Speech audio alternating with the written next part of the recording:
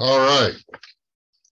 Well, praise the Lord, everybody. This is the 5th Tuesday, which means that tonight is going to be the CFA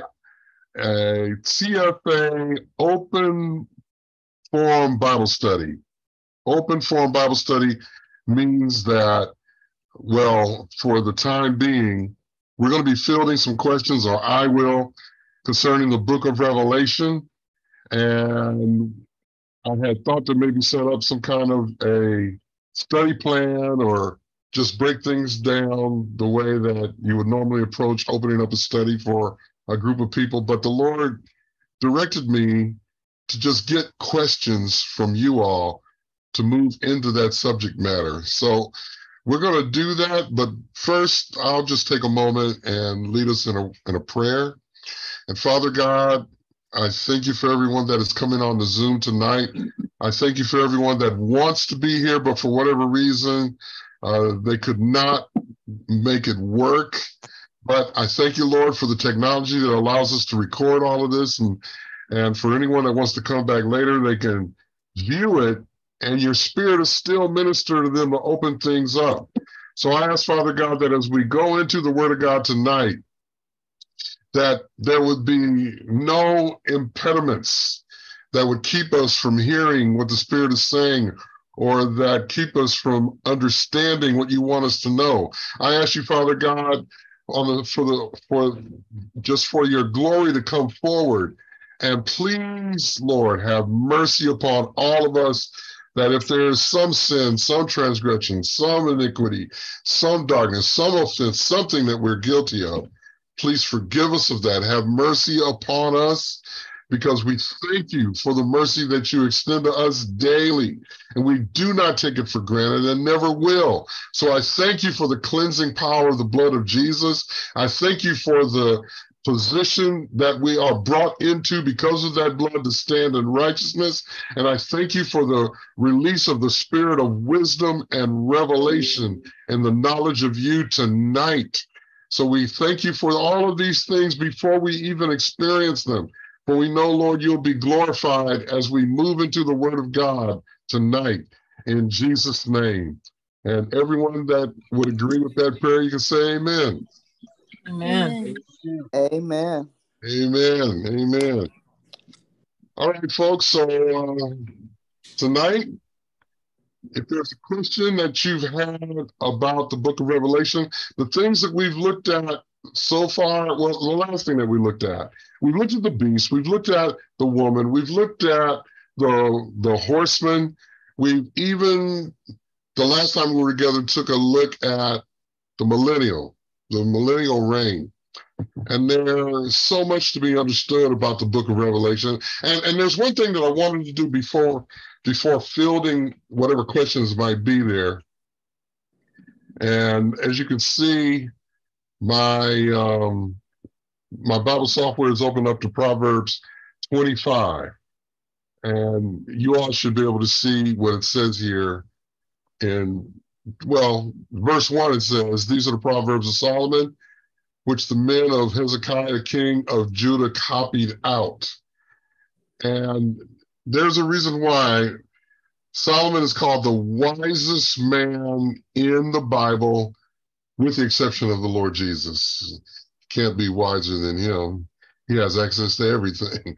But in terms of just straightforward wisdom and insight and depth, Solomon was that. He asked for that and he received that. He asked for wisdom. The Bible says that the Lord told him he could ask for anything that he wanted, and what he chose was wisdom.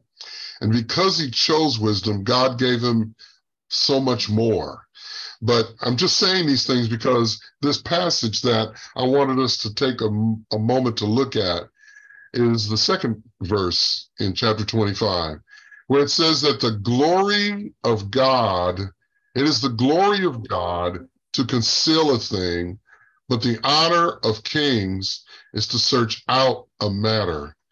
It is the glory of God to conceal a thing, but the honor of kings is to search out a matter. And I know we're looking at the book of Revelation, but I wanted to come here first because there's so much that is, for all intents and purposes, hidden. It's concealed in the book of Revelation, but it's not hidden away from us. I don't know if you all can see the note that I have here to myself on the other side of the Bible software. Things are not hidden from us. They are hidden for us. And so I just wanted to take a minute to take a look at this passage. And if there's anyone that has anything that you would like to say about this particular passage before we go into the book of Revelation, and I hope to hear the question for tonight or some of the questions for tonight, we'll do that. But if there's something that you want to say about Proverbs chapter 25, verse 2, well, please, let's hear it.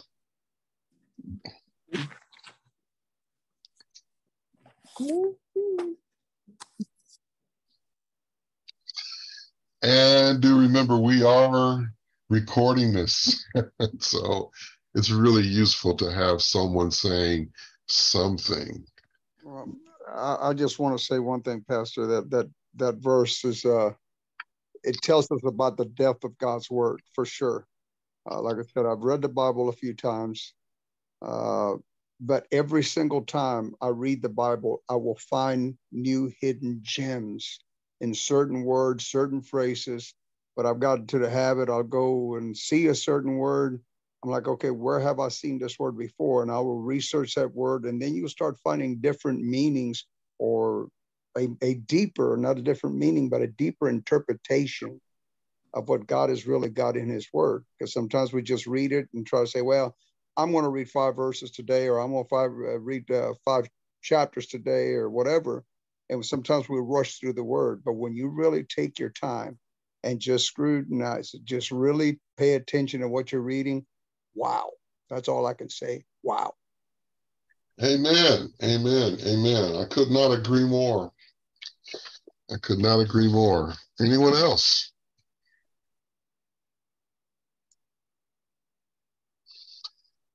Well, let me amplify on this just a little bit.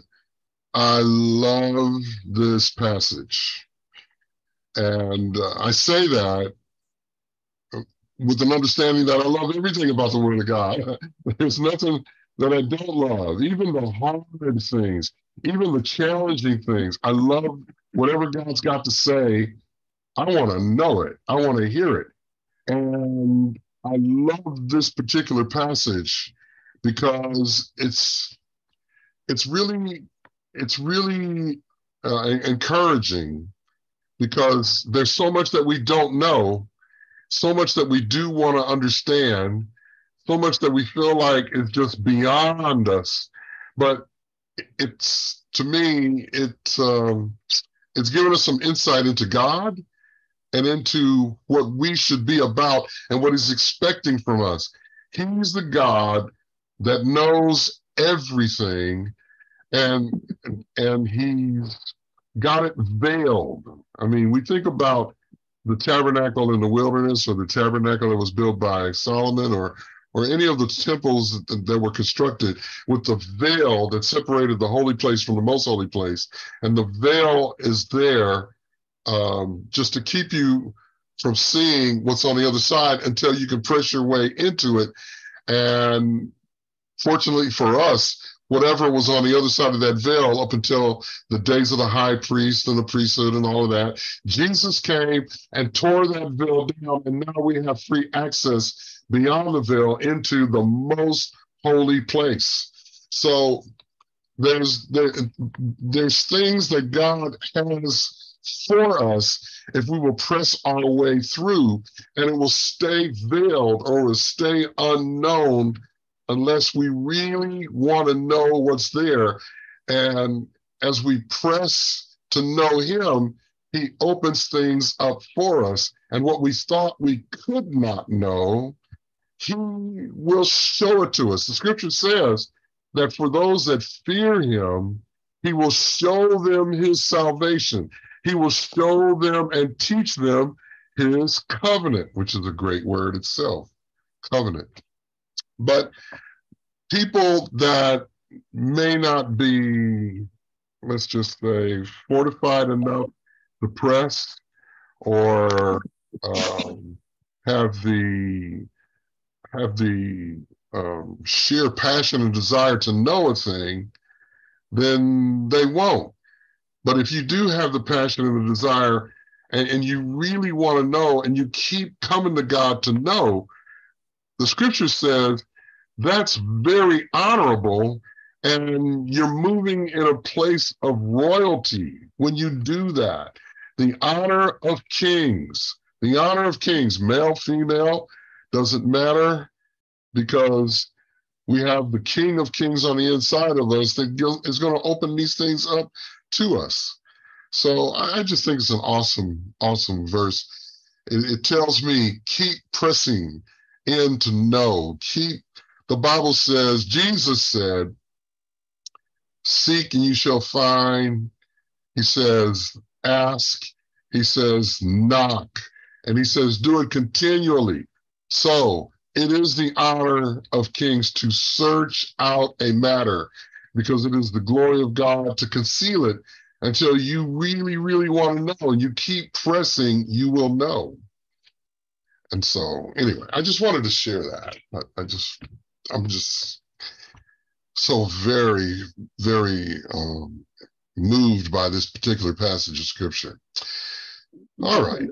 And there's one other thing, Pastor, and I think you touched up on it probably a month or two ago, just in the way God hides meanings in his word in the Hebrew language, like in the beginning, God, and how the whole plan of God is basically written right there in Hebrew, if you discern it.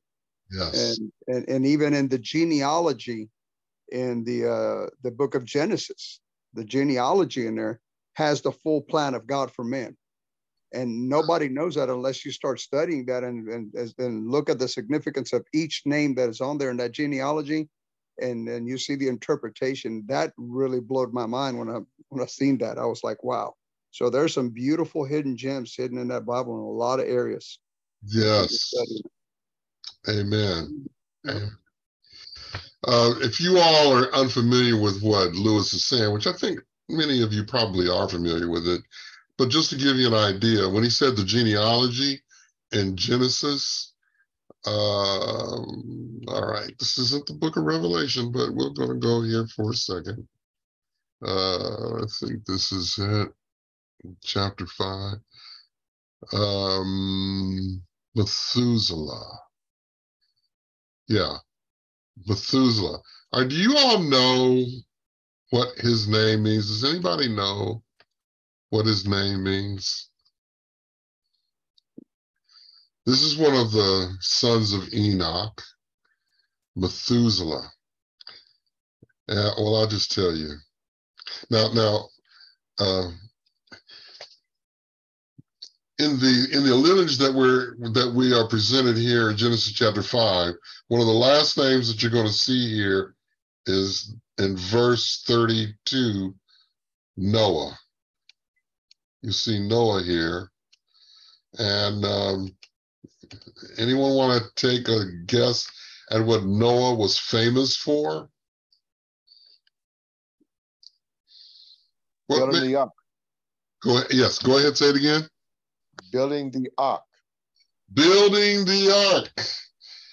And why was he building a boat? That's the ark. Why was he building the ark? Because God told him he was going to bring rain on the earth. Yeah, amen. And what was that rain going to do? It's going to destroy the earth. Everybody. What was that? Said wipe out everybody. Wipe out everything. Yeah. So there was going to be death, right? Yes. Let me see. I don't know if this is going to work. I'm going to try this though. Let's see. I don't know if it's going to work. Methuselah. His name has a number of different meanings, like man of the dark is one. But yeah, I don't think it really give me the full expression. Man with the dark dying, or there's another way that his name is expressed, like when he dies, it shall come. Yeah, when he dies, it shall come. It's kind of funny. I mean, his name means when he dies, it shall come.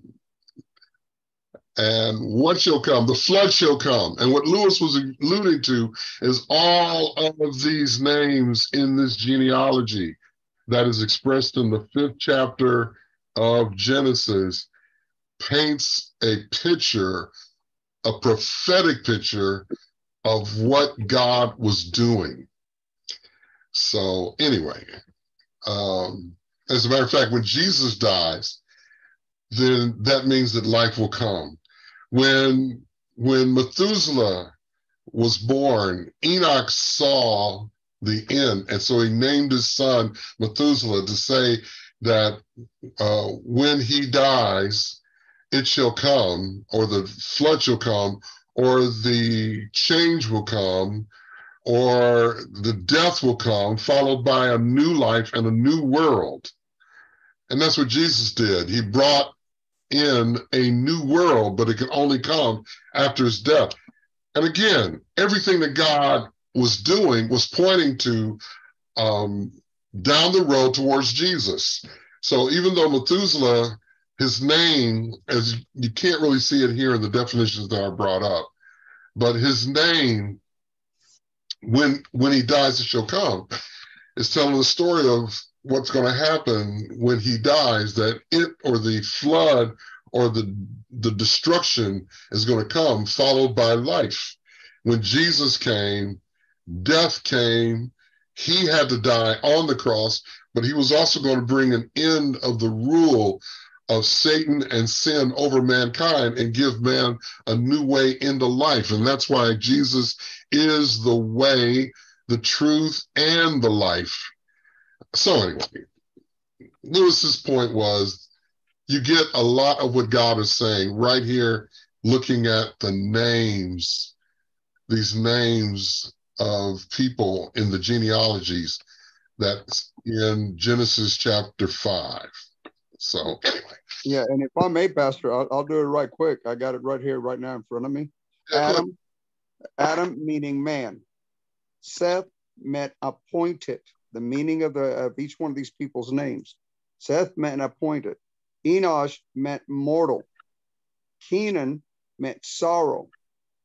Mahalalel, the blessed God. Jared meant also shall come down. Enoch means teaching or teacher. Methuselah, his death shall bring. This is the meaning of these names. Lamech, the despairing. And Noah meant comfort or rest.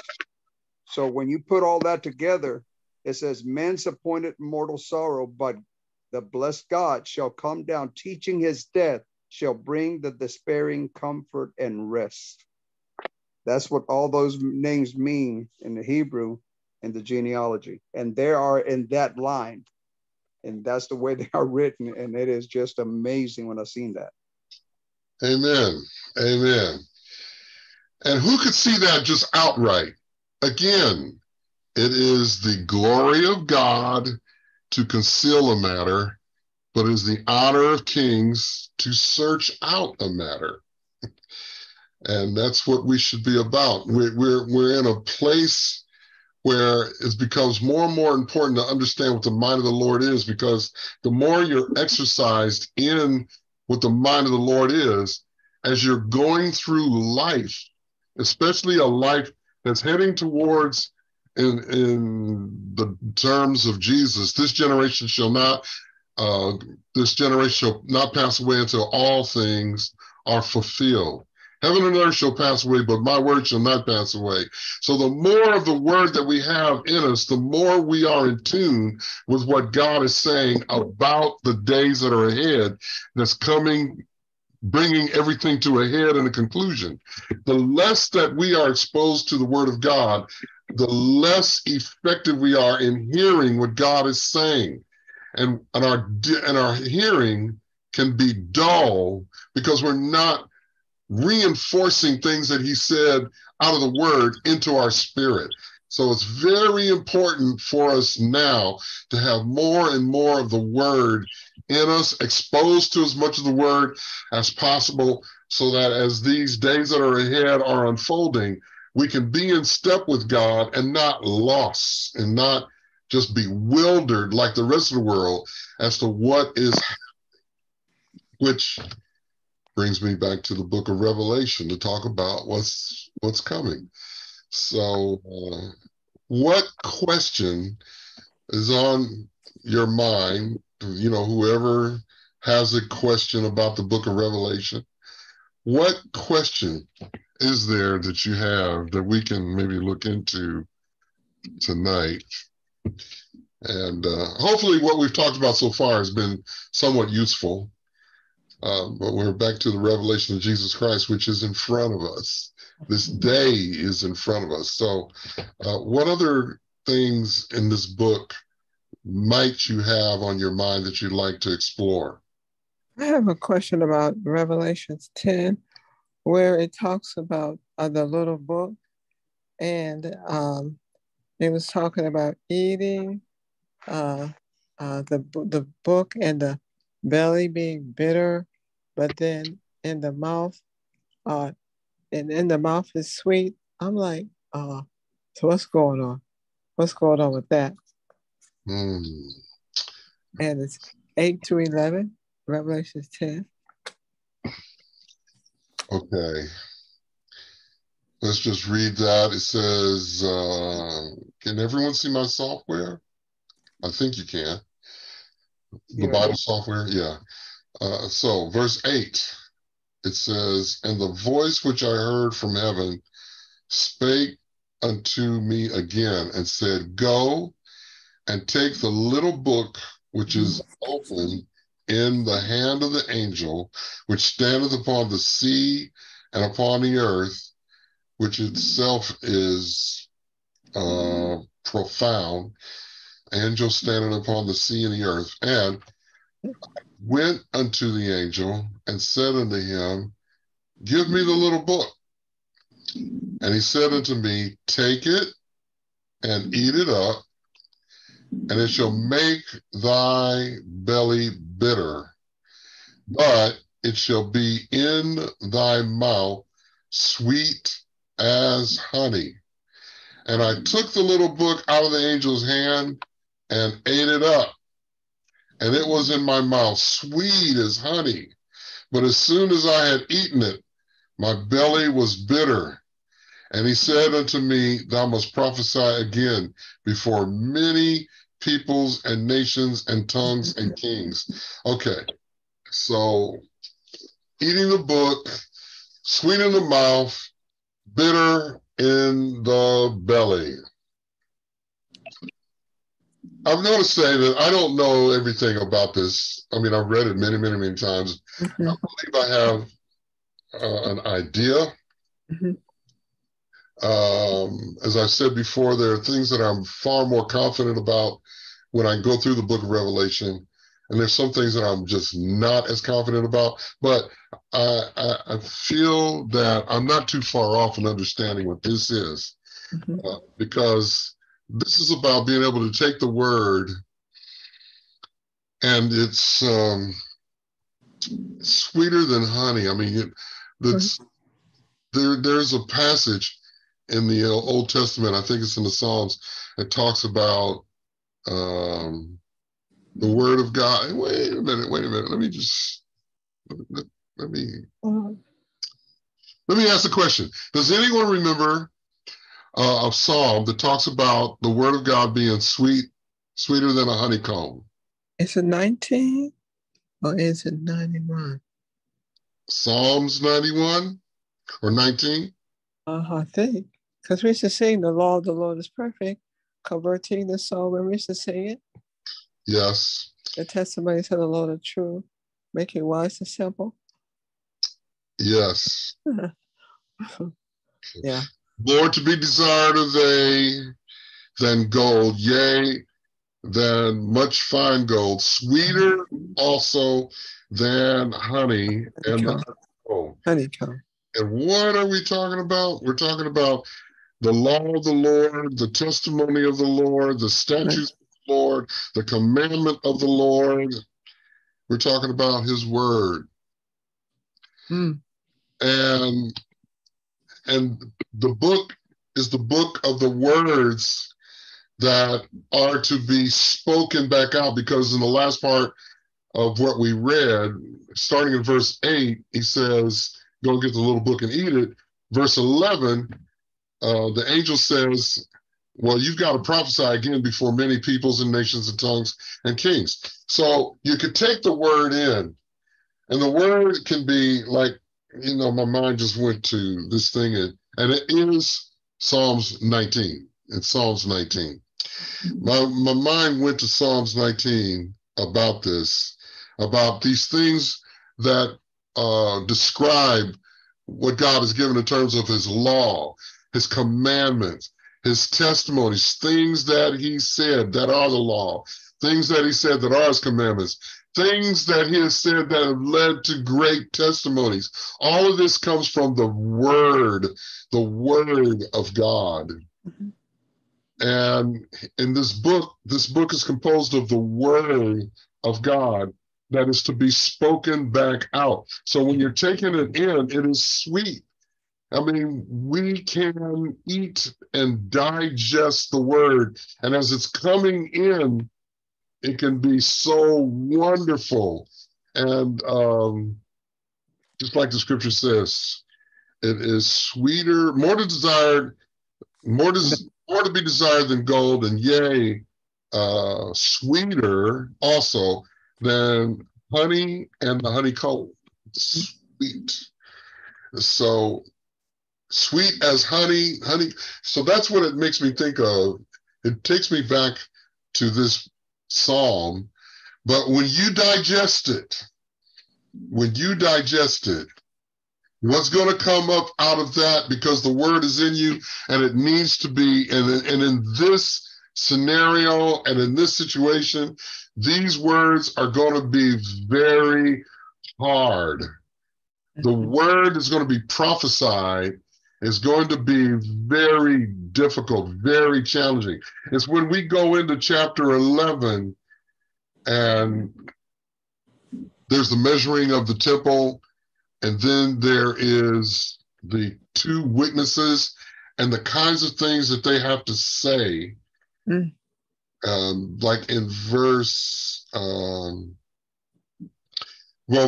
chapter 11, it says here, these are the two olive trees and the two candlesticks standing before the Lord of the earth.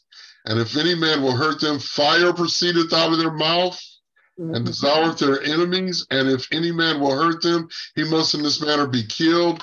These have power to shut heaven, and it rained not in the days of their prophecy.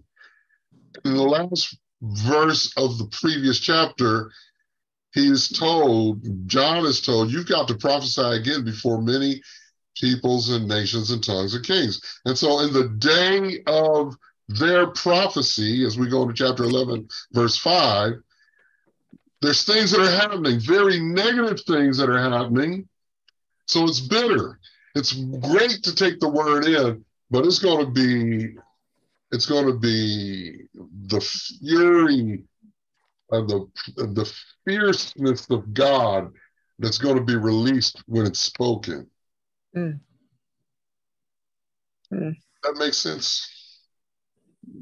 Yeah, it does. I was just thinking, you know, I think I heard you say that people, sometimes when you give it the word, it's going to make some people angry, but then they're going to love it. I was thinking about that too, but that's better clarification, because I was kind of stuck on how your mouth and your stomach, how is it that your stomach is not getting the sweetness, but it's two different types of avenues in reference to how the word comes out. Yeah. So I get it now. Yeah, there's a serious intensity of the words that are being prophesied in this, because we're talking about the judgments of God that have to come as a result of the behavior of the nations and the rejection of the word of God of the nations, which is going to cause a response from heaven. But God takes his time before these things are executed. As a matter of fact, let me just do this. 2 Peter 3, verse 10. Well, verse 9. We're looking at the millennium the last time we're together. We're looking at verse 8. Beloved, be not ignorant of this one thing. One day with the Lord is as 1,000 years, and 1,000 years is as one day. And we haven't really fully exhausted that subject, haven't fully prosecuted everything that can be said there. But coming from that thought and staying where we are right now, the Lord is not slack concerning his promise, as some men count slackness, but is long suffering. Let's see, say here, long suffering to usward. Yeah. Long suffering. He is very, very patient. Long suffering to usward, not willing that any should perish, but that all should come to repentance. So he's taking his time before he executes this judgment. He's giving people space to repent. And if they don't begin to make moves towards repentance, they're going to be victimized by a continuation of their behavior of rejecting what God has said. Things have come to such a head in our day that it can't be ignored any longer, even though God is being very patient. And he's expecting his church, he's expecting everyone that he's called out to take some responsibility in helping people to understand the day that they're in. And the weight of rejecting, the weight of the price of rejecting what God is saying is required to escape judgment and to be with him and to be part of the solution. The solution is coming through his people. As a matter of fact, notice here, if I come back, all right, we were talking about taking and eating the word, eat it up, and it shall make thy belly bitter, but in thy mouth it shall be sweet. So we're going to be eating it, and then there's a regurgitating, there's a speaking out, there's the days of the prophecy of these two witnesses.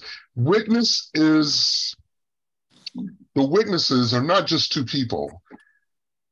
For the last year, we've been talking about how to become a stronger witness. You are a living witness. So this is not about necessarily two people. This is about the people that have become the witnesses of God in the earth. In other words, the church is carrying the anointing of Moses and Elijah. And it says here that I will give power unto my two witnesses, and they shall prophesy 1,203 score, 1,203 score days in sackcloth. These are the two olive trees and the two candlesticks. Two olive trees, two candlesticks. I don't know if I want to break that open right now. I just want to say that the people that are prophesying, they're bringing stuff into the earth that's hurting people. They're bringing the judgments of God like Moses. They're bringing the manifestation of the judgment of God like Elijah did when they had that little contest of whose God is really God. The God that brings fire from heaven, he is God. So he was dealing with not just 450 prophets, but 400 other prophets that were called prophets in the groves. There were prophets that were there with Jezebel, and there were prophets that were in the grove. And when you combine them, it's 850. And he was one man saying, I'm going to show that who you're worshiping is not a God. Surely you are worshiping a spirit, and that spirit is Baal, but it ain't God. He's not God, and God's going to impede anything that Baal can do to keep it from happening, just to show you who's got all the power. So call upon Baal, tell him to bring the fire down, and he's not going to be able to do it. Then when it's my turn, I'm going to call the fire down. It's going to lick up everything on this altar that we've created to show whose God is going to answer by fire to consume the sacrifice on this altar. But God's going to impede Baal. Baal's not going to be able to do anything. But when I speak, not only is the fire going to come down and consume the sacrifice, it's going to lick up all the water that's going to be around it, because I'm going to douse it with barrels of water, douse this altar with barrels of water, 7 of them, and he's going to lick it all up. Then you're going to know who's God. So here's Elijah and here's Moses calling upon the power and the presence of God to overcome wickedness and the gods that are in the earth. All those judgments that came from Moses, he was judging the gods of Egypt. That situation that happened with Elijah, he was bringing a judgment upon the prophets of a false god who could not muster up the power to answer his 850 prophets. And Elijah is going to show that God, the God of the Bible that we study, the God of Egypt, the God of Israel, the God of Abraham, Isaac, and Jacob, he is the God. And so all of those things happen to point to something that was going to come way down the road. And what it was pointing to is these witnesses, of which the church is being groomed to be the witnesses. As a matter of fact, everything that we do as being part of the body of Christ is to groom us to learn how to walk with God, to rule with God, to declare things with God, to have the character to carry that kind of authority and that kind of power to do these things. So anyway, it's the people of God, basically, that are there bringing the presence of God the way that Moses did it and the way that Elijah did it. So it's kind of deep. It's kind of hard what they're saying, and that's why they can gladly take in the word. They can eat the word, but when it comes out of them, it's in their belly, and it's got to come out of them. It's very, very bitter. It's going to be harsh. It's going to be harsh. So, all right. Let me hear somebody else amplify on this. I'm going to shut up for a minute. Wow.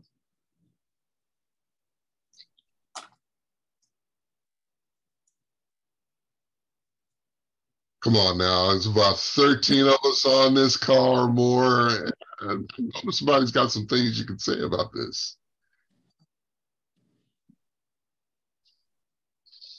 So, well, I have a thought. My initial thought as you read those passages that Sylvia mentioned, I was thinking about, as far as the bitterness, is the suffering that comes about when you are speaking out the word, or even when you're trying to live the word sometimes.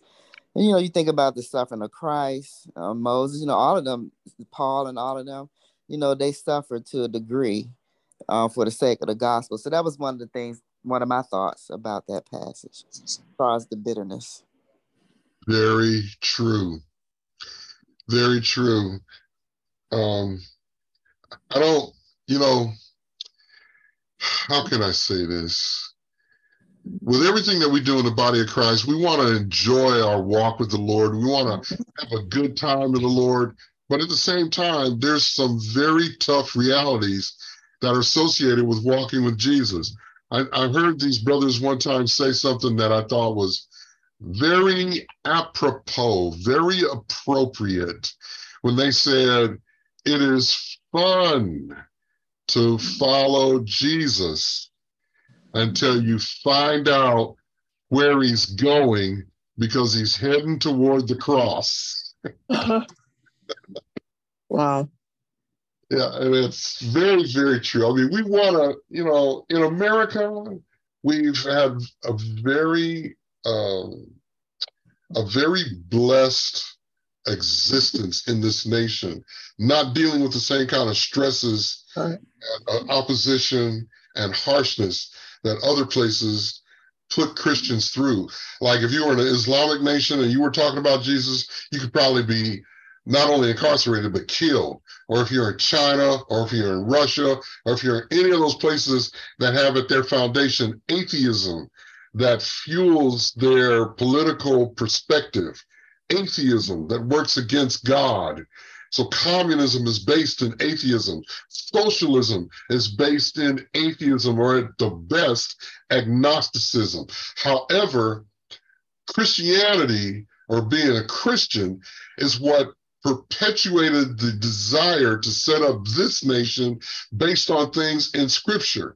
And so the whole existence of being in this nation was one that was based on people that were fleeing the opposition and the oppression that they experienced in their other nations to come to this place to be able to worship freely. But because of the change of paradigm in the perspective and the philosophy of this nation, it's becoming more and more anti-Christ, more and more amenable to atheism and agnosticism, or even more open to counterfeit concepts of God, so that the pressure of being a believer in a place where people don't want to talk about it anymore is greater and greater and greater. So if we can withstand that and we can continue to hold on to the truth, we'll get stronger and stronger and stronger. But at the same time of all this opposition, we're still trying to enjoy being here. We're still trying to have a good time. We pretty much do anything that we want to do. We enjoy our lives, but there's coming, because of the pressure, this necessity to deal with this pressure and to deal with what God is really calling us to. And we're going to find ourselves needing to be tougher, literally, stronger, more resilient, more giving ourselves over to enduring hardness.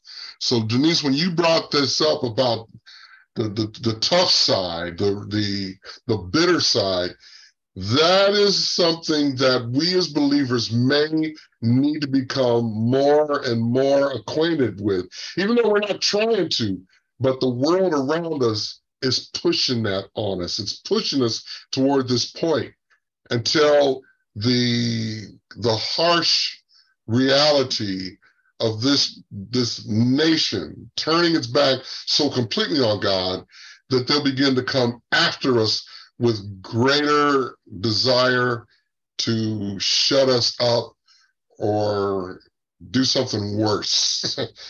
And we've just got to be able to deal with that. And so anyway, there is this more difficult, challenging side of walking with Jesus that we are looking at. It is, we're going to have to face it. So as I said, I would love for us to be able to just have fun, kick back, and enjoy life without any care in the world, but the world is making it harder for you to live that way.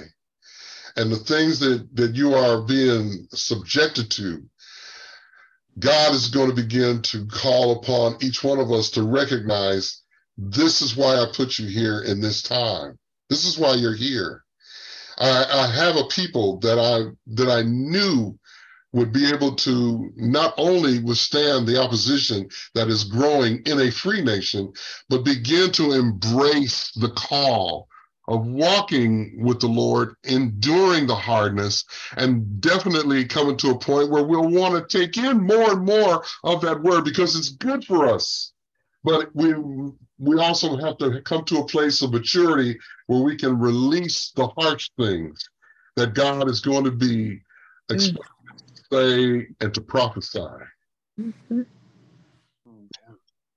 Pastor Jeff, because the word does say that we were born for such a time as this.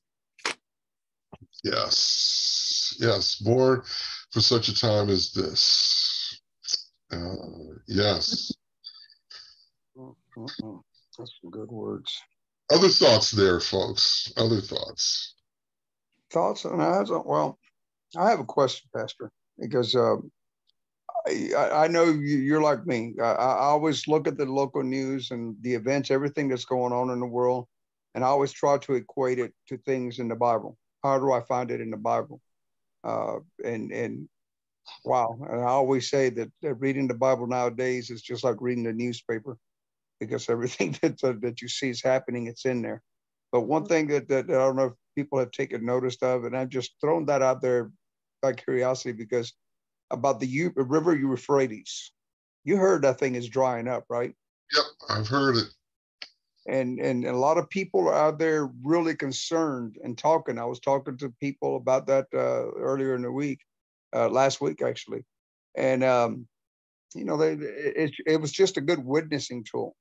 It is, because even in Revelation 9, I believe it's where it was at, and it talks about the river Euphrates, about the 4 demons that are that will be loosed from the river Euphrates, that were bound there from thousands of years ago, or whenever God bound them.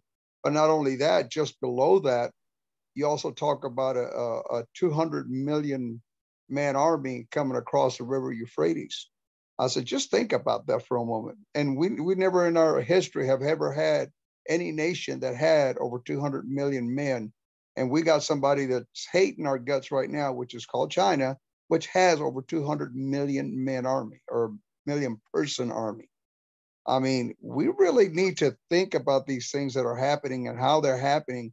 And is God trying to give us a wake-up call? Is he trying to say, hey, pay attention to what's going on? Because those things in Revelation 9 are just about set up for something. Just saying. Well, can I be honest with you? Well, I'm always going to be honest with you all. Some things I try not to see, try not to hear, but I can't help it. I know about things, and when I become aware of them, my spirit immediately brings up realities of things that God has shown me. So I'll give you an example of what I mean. Maybe 25 years ago, maybe even 30 years ago, there was so much that God began to show me about the end and about the meaning of things that were happening around us that was pointing toward the end, pointing towards a very difficult life in America, and looking at the way that God dealt with Israel. And he's telling us very plainly the way that he dealt with Israel is the way that he deals with those that say that are his, but they reject him. And as you all know, Israel would go back and forth, and they would experience judgment even though they were the people of God. And it's there in the scriptures for our learning, and it's on purpose to show us what's coming. So 25 years ago, I started seeing all these things, and I'm like, I can't look at it anymore. I mean, it was making sense. It was somewhat intimidating, and I just wanted to kind of look at at the scriptures to find all of those faith-oriented things that everyone else was happy to learn about, because we wanted to be happy Christians doing happy stuff, not the stuff about the impending judgment of God. So I started to back away from it. But again, the Lord was pressing upon me to pay attention, look at these things. It's like he was giving me a break, but the break's over. It's been over for a little while. And he's saying, I want you to get back into this.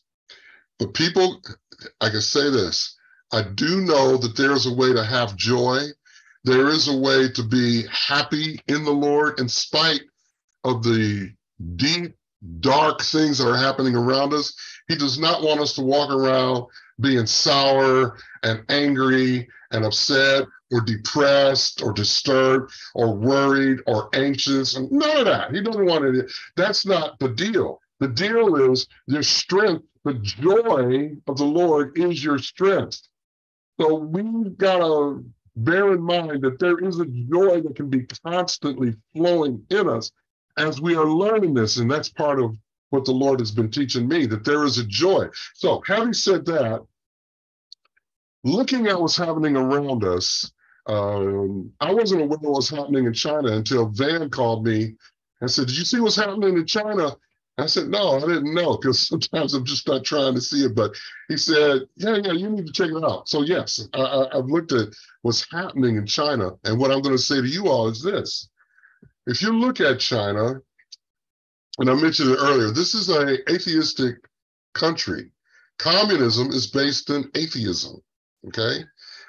And the desire of the communists is to control the people, control the masses. If you start telling people that they can be free in God, that's going to start messing things up. That's going to bring opposition of the communist government against the individuals that preach that. That's why churches are basically outlawed in China, because of the differences of the philosophical foundations of the nation of China versus, let's just say, the United States. We believe in freedom and democracy. They do not. They want their people to believe that they have freedom in communism. But here lately, because of what happened with their lockdowns and a fire that happened in one of the cities, all across China, in the last 48 hours or so or more, you've had these open protests of people demanding the end of the lockdowns, demanding freedom, demanding to be heard, demanding democracy. This is going to draw the ire. This is going to bring the angst of the Chinese government against its own people. And it's going to also want them to want to do something about the infiltration of this thinking of democracy and freedom. They want to shut that down. And maybe the way that they've got to shut it down is they've got to go to the place where this is coming from. Where is this thinking coming from? Well, still, even with all the crappy things that happen in the United States, it's coming from the United States. So what they're going to want to do is shut down the United States the best that they can, even if it means coming in, invading this place, and bringing us into communist dominion. It is very much, I believe, part of the plan. Amen. So this is why we have to be, as the Bible says, be vigilant, be sober, be circumspect, looking at the world. The Bible says, be circumspect and be not unwise, understanding what the will of the Lord is. So walk circumspectly. Circumspect means to look around. Keep your head, I like this saying, it's usually a sports saying, keep your head on a swivel. Keep your head on a swivel, looking at your world, knowing what's happening in your world, even though we are not of the world, although we are in the world. So that's just one aspect of a dynamic of a nation and the thinking in that nation to want to shut down things that work against the philosophical strength of China or Russia or Islam. And there's looking to be a strange kind of relationship that emerges between Islam and Russia. Just look for it. Look for, I'll tell you this, look for a greater influence of voices, political voices, coming out of France. Just look for it. I think the Lord has said something about France, leadership in France becoming more influential in the world and more anti-Christ focused. So there are things that are happening all around us that says we're going to probably have to put away our toys and start pulling out our weapons. Our weapons of our warfare are not carnal, but they are mighty through God to the pulling down of strong. We're going to have to get very, very exercised in how to walk in God, how to walk in the gifts of the Spirit, how to talk to God, how to build up our spirit, praying in the Spirit, praying in tongues, because all of that praying in tongues ignites revelation to see things in the scriptures, ignites revelation to just see things around you, ignites revelation to begin to prophesy and to move in the supernatural. That's what tongues does. That's why he gave it to us. So, but anyway,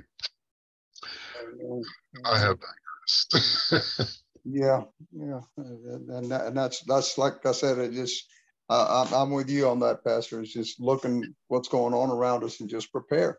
Especially spiritually. We have to prepare spiritually, because if we don't prepare spiritually, the physical won't be able to stand it. No, it won't. Not only that, over the years, we've gotten so many prophetic words and different prophecies that alluded to be ye also ready. It started out years and years ago, a prophecy that used to come through Sylvia. You remember Sylvia, something about fun and no more fun and frolic or whatever. Remember that word? We used to get often things like that. But at the same time, we also got words that the church is going to arise, and we're being equipped to be able to handle. And in some instances, you know, we looked at scriptures about not loving your life unto the death. And then there was a time where we were looking at the book of Martyrs. I don't know if any of you all have read that, and how you get the impression that even when saints were coming up against death, like when they used to burn at the stake, they used to do these little signs that they really didn't feel what it looked like the fire was supposed to do. It was like the Spirit of God was somewhat protecting them or whatever. I mean, they made it, you know, I'm sure it was painful, I'm sure. But on the other hand, they had the protection of God as well in that moment. So I'm really looking forward to the church really rising up. The ones that say they're the sons of God, I believe that the Lord has equipped us or will equip us to handle whatever, you know, comes. You know, we look at all the supernatural stuff that happens in the Bible, you know, even animals bringing you food and different stuff like that. So, you know, I'm just, you know, that part to me is exciting. You know, nobody wants to go through hardship or whatever, but I think the church needs to learn how to live on a little less, maybe a lot less, and just being able to really be comforted, by the word. You mentioned earlier the joy of the Lord is our strength. And I'm sure that revelation will continue to unfold, what that really means and what that details, so to speak. Amen. Amen. Matter of fact, let's just talk about that book was called Fox's Book of Martyrs, and they would give signs that they weren't being as tormented as their accusers and their judges wanted them to be. And there's this one situation. I'll just bring this out, and then I guess we can go. There's a brother who's gone on to be with the Lord. He left here about 3 years ago. His name is Neville Johnson. And Neville used to have these experiences with the Lord. And, people wondered, really, could you do that? Could you have the kind of experiences that he had? Yes, you can. And I believe we're all called to begin to experience more in the Lord for our preparation and our maturity than what you thought you would experience. But one situation, he was taken by the Lord into a vision, and I'll just cut to the chase on this vision. He was with a group of young people that were trying to breach the walls of this city, and the city was filled with people that were just out to kill them all.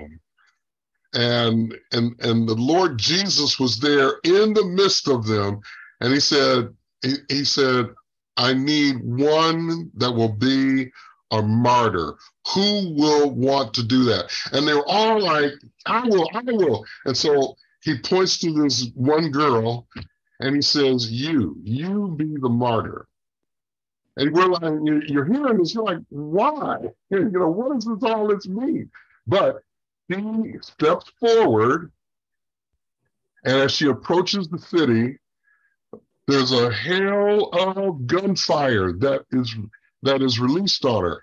And Neville said, when it happened, he just couldn't understand why it had to be this way. But he said, as she stood there, letting them fire on her, he was taken into a close-up of her and the bullets coming at her. And when the bullets got because it was like super slow motion, the bullets were coming, and it got like a half an inch away from her body. And then immediately her spirit was just taken up out of her body. Or anything, before the bullets could get there to create any pain, she was out of her body. And when she was taken out of her body, and they dropped her body, the bullets killed her. Something happened as a result of her death, that her spirit left her body, but then something happened on the inside of that city, and it was like an explosion of light. There was an explosion of light, and then people could see. Their minds and their eyes were dark, and they were so dark they were just attacking people that were coming with the word of God. But when she died, she gave up her life. She left her body before any anxiety could happen. And then there was an explosion of light that happened in the midst of the city, and then people could begin to see who God really is. So that's just to say there are dynamics, there are things that affect other things in the spirit that we may have never even dreamed happen. But God knows what he's doing. And there's a glory in the death of the saints of God. So I just want to share that with you. And if there's maybe one other thing that somebody would like to say that has not said anything, if you haven't said anything, please do.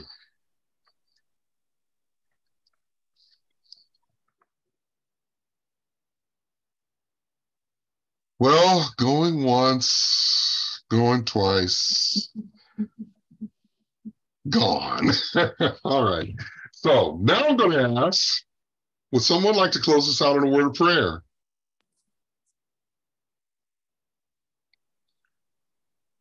Don't Lord everybody? God, Yes, go ahead. Lord God, we just thank you for allowing us to have the time to get together, to grow in the word, Lord God, to love one another, and even love an enemy, Lord God. I ask that you continue to help us to grow in the godly understanding and knowledge of your word, Lord God, and wisdom. I ask that the word that we receive, that it dwell in us richly, Lord God, that we might be able to answer every man. We just bless your holy name this evening. We thank you, Lord God, for calling us out of darkness into your marvelous light for such a time as this. We give you praise, honor, and glory in the mighty name of Jesus Christ. Amen. Amen. Amen. Amen. All right, folks. Love you all. Please do continue to pray for Donald. Pray for his strength in the Lord, that he can have a strong recovery. And some of the other things that you may be aware of that are just challenged by different things, we definitely need to keep each other in prayer. Amen? Yes. Amen. And I believe the men are going to be getting together, and the women are going to be getting together this weekend. The men have their time in the morning on a Saturday, this Saturday. The women have their time in the afternoon this Saturday. So, Amen. remind you all of that. And on that note, God bless you all. Love you all. God bless you too. God love you too, Pastor. Love you all, everyone. Love you all. God bless. Bless everybody. Love you. God bless. God bless. Thanks. Have a great night.